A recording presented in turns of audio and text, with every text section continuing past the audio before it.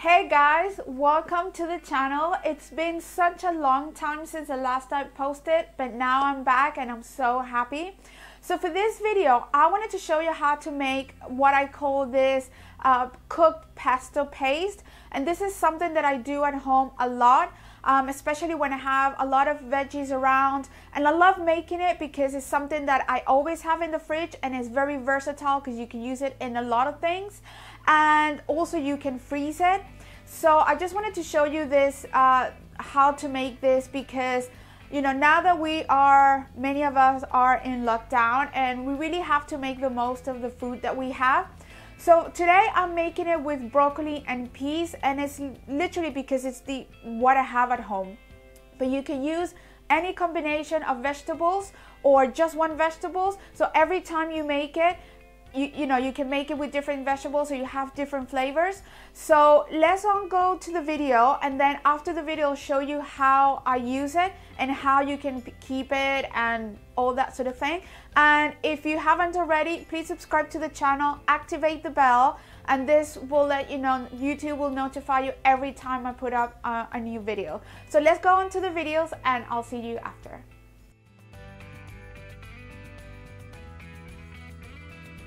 So the first thing that we need to do is chop the ingredients. That's the onion, the garlic, and the tomatoes. They don't need to be chopped very finely because we're going to put all the mix in the food processor later on. So you just need to chop it so it's easier for the food processor to do its job.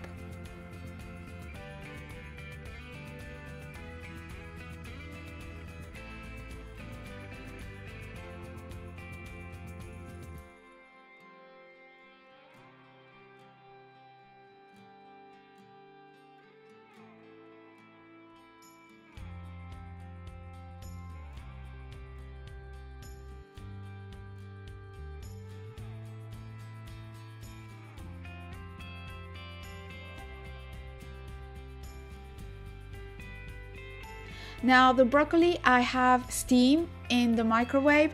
You can boil it or you can use a steamer to steam it. The important thing is to cook the broccoli as much as possible because we want it to be as soft as it can be. Although later on we're gonna finish the cooking in the hob, but for now we need to cook the broccoli as soft as possible.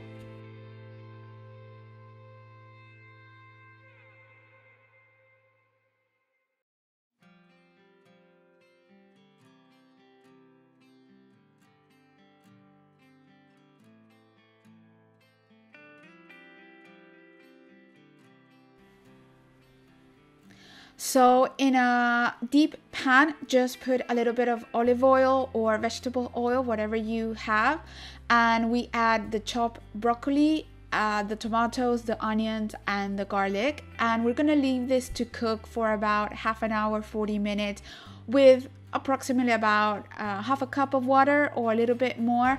The idea is for the vegetables to soften, not necessarily to brown. We're not stir frying, we're just trying to make the vegetables to soften.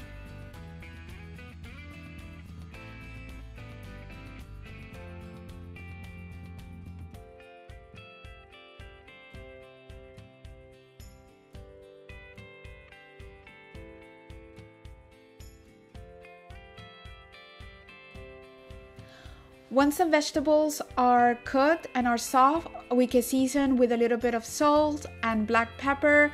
You can also add some herbs, but I'm trying to keep this base neutral, so I'm just going to use salt and black pepper.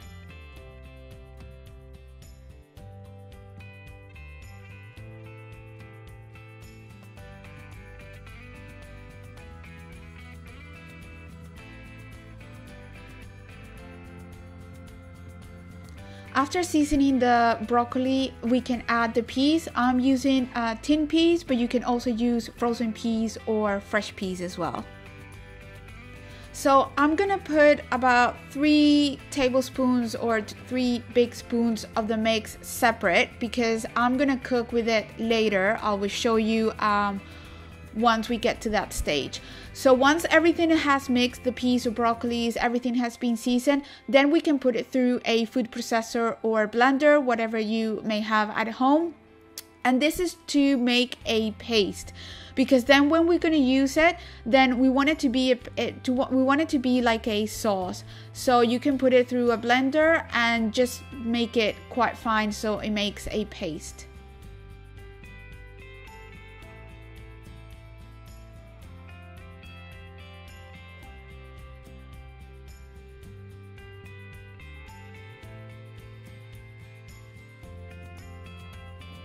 I like to make this paste quite regular at home when I have vegetables lying around in the fridge that maybe they're coming to the end of their time.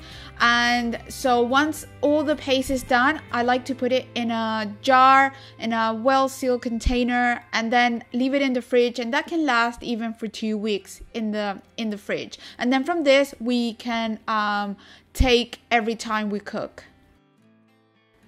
Now I wanted to show you one of the ways that I like to use this paste. So I'm doing it as a pasta sauce. So in a deep pan, I've added a little bit of olive oil. You can use vegetable oil, whatever oil you have. And I've added 3 spoonfuls of the paste. Now, because I'm doing it with pasta, I took about a cup of the pasta water. So I'm adding a little bit to start to dissolve the paste and start to create the water. I'm also adding the 3 spoonfuls of the peas and broccoli before putting it in the food processor. And the reason for this is just I wanted to show what the paste had, and also to give it a little bit of texture as well. So literally I'm just stirring and adding pasta water as needed to create a sauce. I've added also a little bit of chopped parsley. You can use parsley, you can add other herbs that you have. Once the sauce is like a sauce, like a thick sauce, then you can add the pasta. At this point, if you're not using pasta, or you're using meat, you add the meat. So shredded meat, chicken, beef, tuna, whatever you have. I'm also adding a little bit of grated Parmesan cheese, and this is to give it not only the cheesy flavor but also a little bit of ooziness. So on top of this, I like to always use a little bit of acidity. It just boosts the flavor. So I'm adding about a tablespoon or so of lemon juice. This is optional, but I really recommend using it, and just stirring a little bit so everything gets mixed together. Once this is done, you're ready to serve. I'm just serving it here on a normal bowl, but now this is ready to serve. You can also add at this point, once you're served, a little bit more of extra Parmesan cheese if you like that, but you know, it's really delicious as it is right now.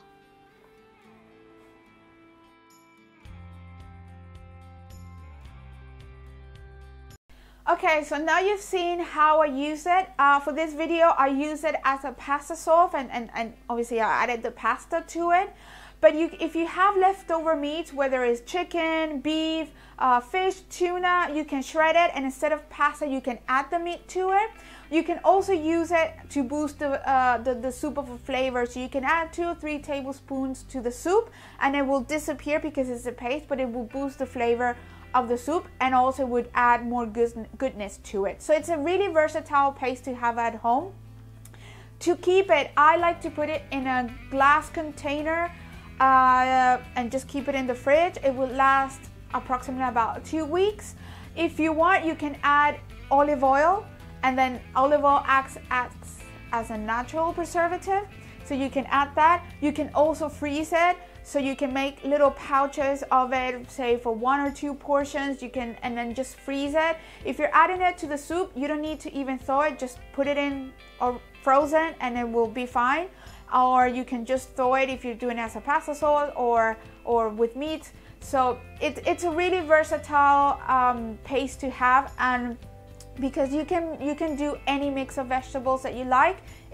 Everyone, you can make it to your own taste. So I really hope you liked this video and that it was helpful, especially nowadays in our lockdown. So if you haven't already, subscribe to the channel, click on the bell so YouTube notifies you when I put a new video, and I'll see you in my next video. Bye.